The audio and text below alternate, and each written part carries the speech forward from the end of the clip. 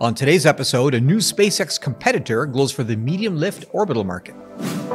Today's episode is brought to you by engineering.com, a globally trusted source for engineering content. Check out this and many other exclusive videos for the engineering professional found only on engineering.com TV today. 30 years ago, the space industry was essentially static. Access to orbit was controlled by the military, NASA, and a handful of major aerospace corporations who were launching derivatives of missiles designed in the 1950s. There were several reasons for this.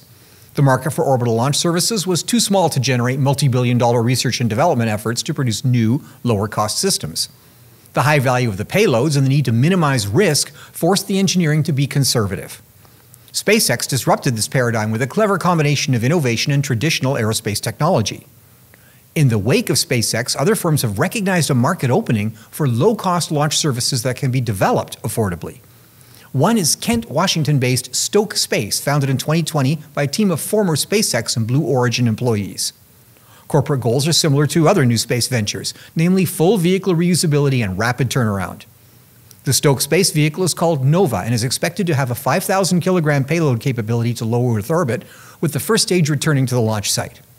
Propulsion is essentially conventional, with 7 full-flow staged combustion rocket engines burning methane fuel in the first stage, with a high-performance liquid hydrogen-fueled second stage. Several technologies in the vehicle, however, are unconventional.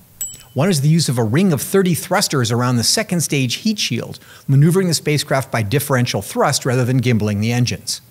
Another is a regeneratively cooled metallic heat shield rather than the current state-of-the-art ceramic thermal tiles. The arrangement of the second stage heat shield and thrusters creates a form of aerospike, optimizing engine performance through a range of density altitudes.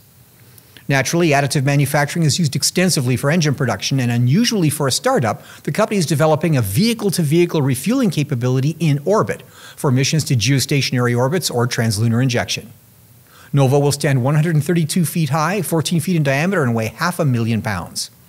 Its performance parameters put it squarely in the Falcon 9 range, and it's also comparable to Rocket Lab's Neutron vehicle. Hardware development has progressed to hot tests of scaled-down boosters, and promisingly, the vehicle has been chosen as part of the Space Force Orbital Services Program. The critical question at this point in development of the new space sector isn't whether the technology can be made to work, however, it's about market demand. Will there be enough customers requiring medium lift to low Earth orbit to keep an increasing number of players in the industry in business? Or will the reduced cost of those new technologies create demand where none currently exists? This remains to be seen, but Stoke Space is also teasing an interesting point-to-point cargo capability with their propulsively landed second stage. It's possible that the real market growth in new space may not be orbital flight, but in suborbital transportation of military or civilian high-value cargoes. The company plans to make an orbital flight by 2025. Well, that's it for today's episode of This Week in Engineering, brought to you by engineering.com. For our deeper engineering series, visit engineering.com TV for exclusive shows like Manufacturing the Future, Designing the Future, and the Engineering Roundtable, not found on our YouTube channel. The links are in the description below. Thanks for watching.